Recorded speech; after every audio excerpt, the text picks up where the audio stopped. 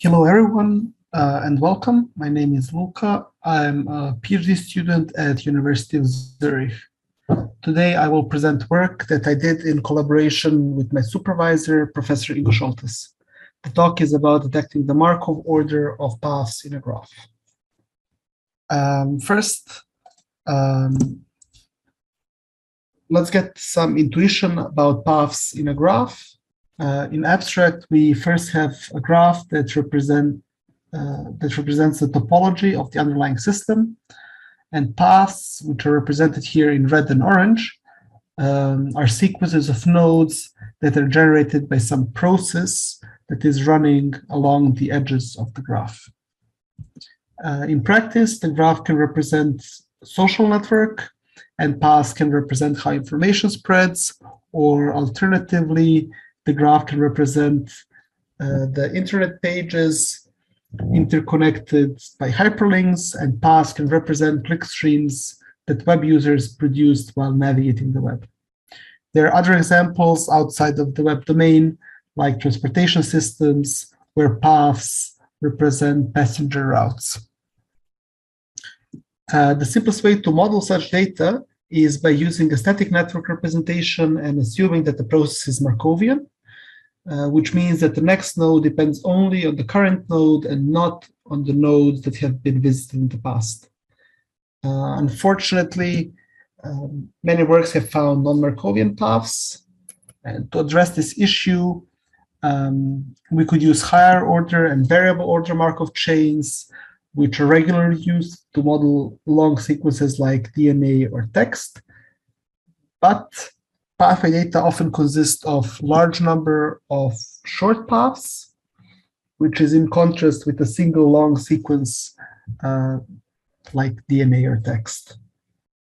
The issue has been identified and addressed by Scholtes in 2017, where he introduced multi-order network models. Multi-order network models consist of layers of the Bruin graphs, which allow them to model large number of short paths. On the left, you see a multi-order network model of order 3. Now let's take one path, C, A, B, C, A, and let's see how would we model it with this third order MON model. The first transition from C to A would be modeled with the first layer. It is shown in green color. The next transition from A to B would be modeled as a second order transition, CA to AB, and it would be modeled with the second layer, which is shown here in purple. All other steps are modeled with the third last order, and the resulting path is shown in the red. You can see that these models are tailored for large number of short non-Markovian paths because the first few steps are modeled explicitly. The problem of this method is the inference.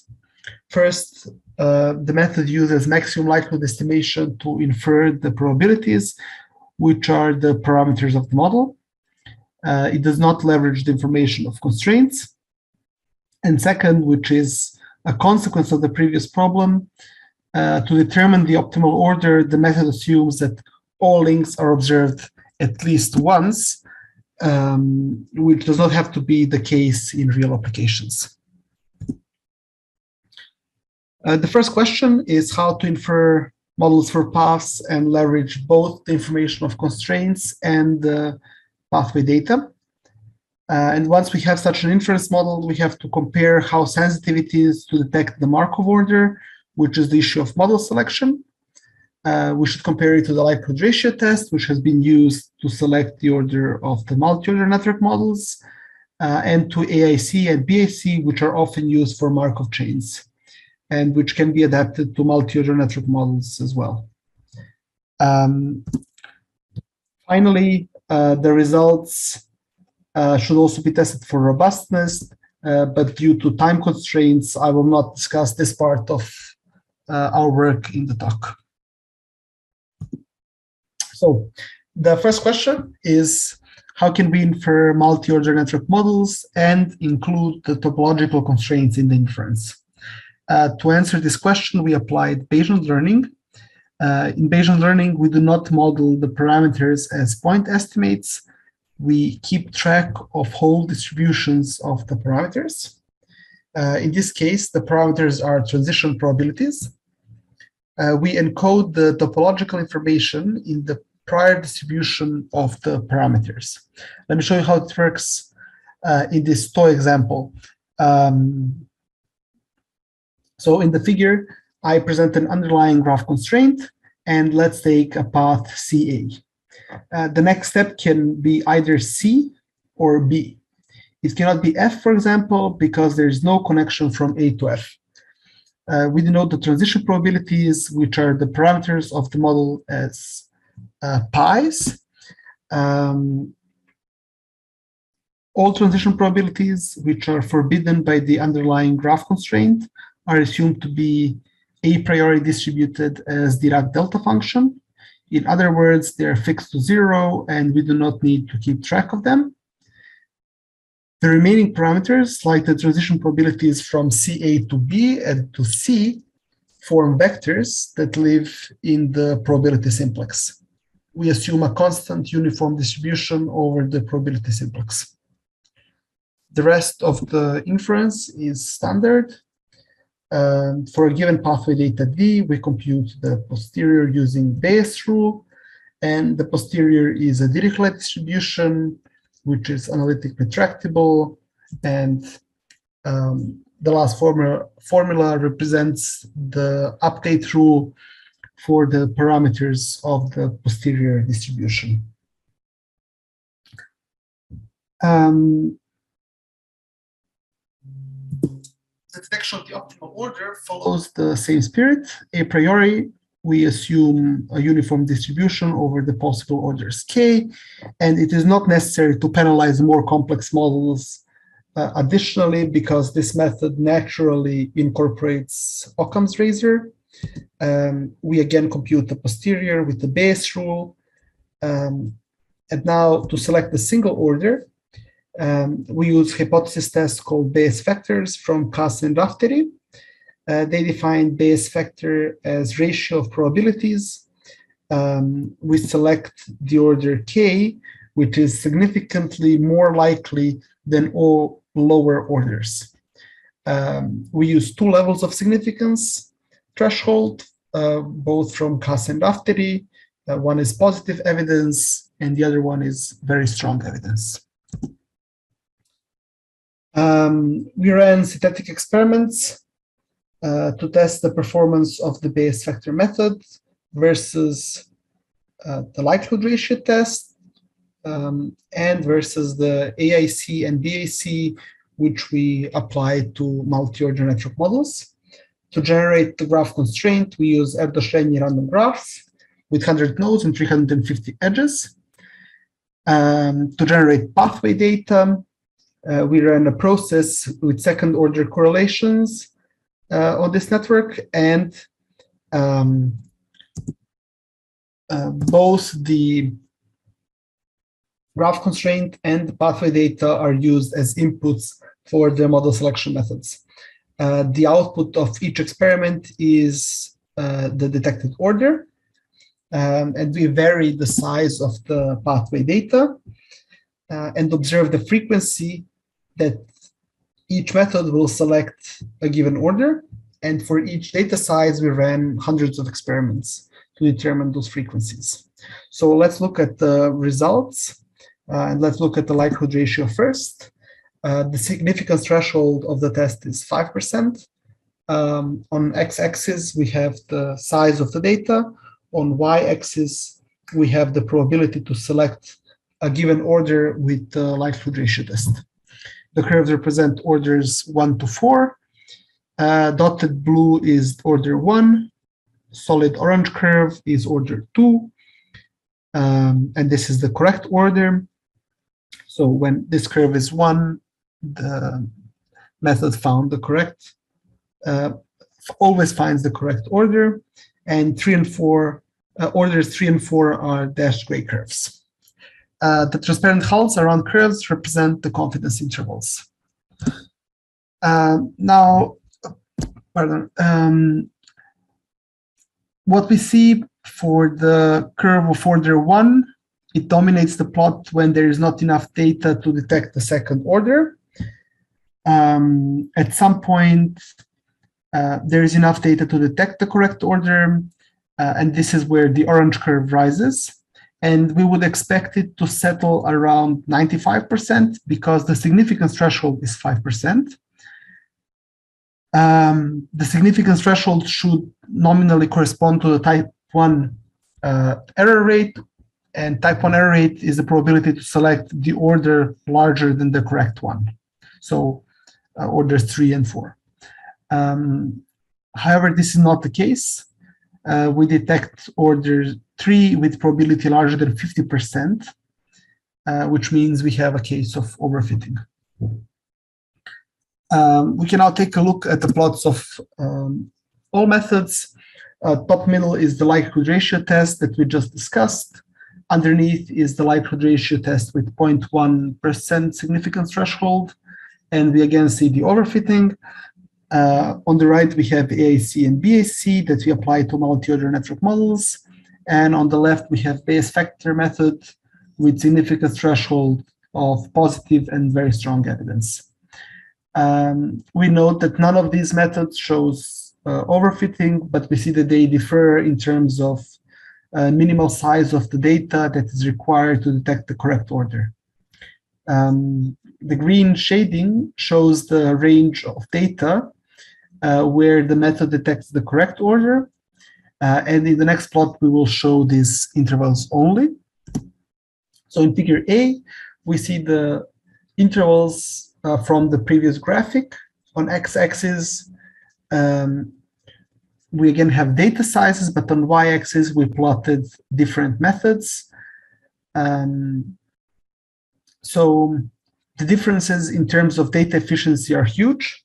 Note that x-axis has logarithmic scale, so that means that Bayes factors are 2 orders of magnitude better than BIC, and they are 1 order of magnitude better than AIC and likelihood ratio test. In figure B, we see that the results also hold when the ground truth order is 3.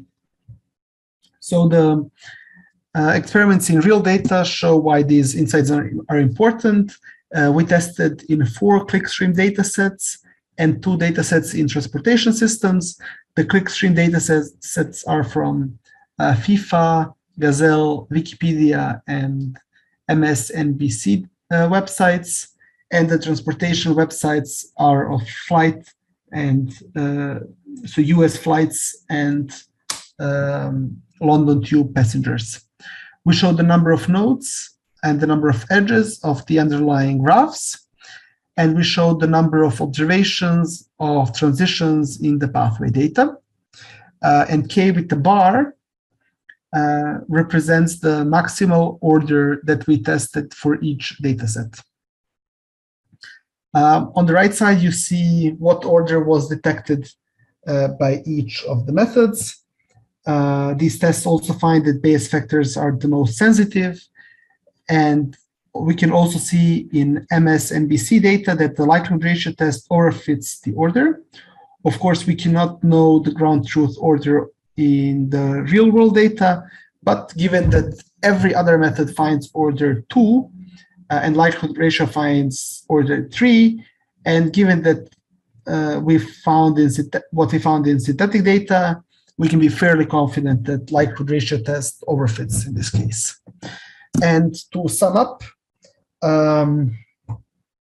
we derived the Bayesian method to infer the parameters of the multi-order network models, and we investigated the model selection techniques with Bayes factors. We experimentally tested the methods in synthetic data and found that Bayes factor methods needs orders of magnitude less data than the maximum likelihood methods. We also found both in synthetic and web data that the likelihood ratio test overfits the true order. And finally, the a Python implementation of all methods are freely available. And with that, I would like to open the floor for questions. Thank you very much. Thank you, Luka. Luka happens to be here in the chat. Do people have any questions for Luka?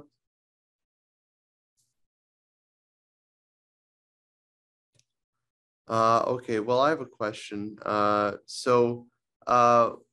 What I found was surprising was that more data would create an overfitting condition. Could you help me understand that? Why would more data actually give us the wrong value for K? Yes, thank you for the question. So that happens only for the likelihood ratio test. I see. Likelihood ratio test is performed here. So for likelihood ratio test, you have test statistic, which is for which you have to know the distribution. Mm-hmm. To do the likelihood ratio test in this case, Wilks theorem is used, which gives a distribution, chi-square distribution, which is approximating the true distribution. Unfortunately, for Wilks theorem, you have to assume that data is infinite, but data is not infinite. So there is this regime where there is enough data that you can overrule the second order, but there's not yet enough data to be able to apply Wilks theorem. So it's actually the problem of this approximation in the Wilks theorem. And that's why more data first creates the overfitting, and then afterwards you will see that the curve goes back to where it should. So in the regime of infinite data, it would settle around basically 95% in this case, because the significance threshold was 5%. So it's kind of a consequence of the not being in the limit of large enough data. I see. That's very interesting. I hope that answers the question. Yes, it does, absolutely. And in the final couple minutes, I did have one more question, but before I ask it, I just want to double check if anyone has any other questions. All right, if no one else does, the other question I had was, in many of these data sets, I think you're limited by I think reconstructing the order K is, I would assume, a sort of a process that demands a lot of data, which means it wouldn't necessarily scale up to very, very large networks. I was noticing your largest networks, while some had many edges, they were always under 10,000 nodes. Are there ways, do you believe, that one could be able to extend this work into larger networks, let's say 100,000 nodes? This was the idea with the constraints. So unfortunately, the data sets that are freely available online, although some have a lot of click streams, they do not have available constraints that were present online. So these data sets are the ones where I could get the constraints, the graph constraints underlying the process, as well as the clickstream data on top of it. So the idea here would be, if you want to detect the order K for a very large graph, you would have to measure, so to see what the graph is and to see what the clickstreams are. And then combining the two, you would have much better inference of the Markov order K. Of course, the sparser the network is, the less degrees of freedom, and therefore the easier it is to detect the higher orders of higher Markov orders of the process. I see. Thank you. I'm noticing this 740. It's 15 before the hour, which is to say we're out of time. So if people want to leave, they're absolutely welcome to. And Luka, if you have to leave, feel free to. It's okay. I can stay for some Okay. more. So just to add one question to that, would this be applicable, for example, for Twitter? So we have a constraint in the topology by way of followers and followees. We would have the diffusion on the network. And as I was mentioning previously, maybe the followees are not are sort of an upper bounds for the true constraint. But would something like tweets on Twitter be an applicable data set for which to use this method? I think they would. However, I did not have enough of the domain knowledge with the Twitter dataset to be able to pre-process it. Especially when I tried, I noticed that if I retweet what someone else retweeted, I would have in the data only the connection between me and the original person, which would not follow the constraint. So if I follow you and you follow, I don't know, someone, Elon Musk, and I don't follow Elon Musk and I retweet your retweet of Elon Musk, then it would seem as if I got information from him directly, and that was violating the constraint, so I could not merge the two datasets. But I'm not sure whether now Twitter has different API. In the meantime, I think it changed, but I think in general it would be possible to use this methodology. In fact, I even thought that we could maybe separate what we got through the graph constraint from what we got from the search function of Twitter, because search function does not obey constraints. Yeah, that's a. I think the way one would be able to reconstruct it would be by, if you knew who you were following, and then you'd be able to see how those retweets evolved over time. I don't know the details because I haven't worked directly with that sort of thing. But I think there are ways to reconstruct the actual path, which goes beyond just using the simple Twitter API. Yes, in that case, you would be able to use it. Yes. Yeah, I think so. Okay. With that, again, we're out of time. So I want to thank everyone. I especially want to thank the volunteer here who was helping me all along, Alexander Bento. I'm sorry. So if no one has any other questions, I think we can end it. Thank you everyone for your presentations.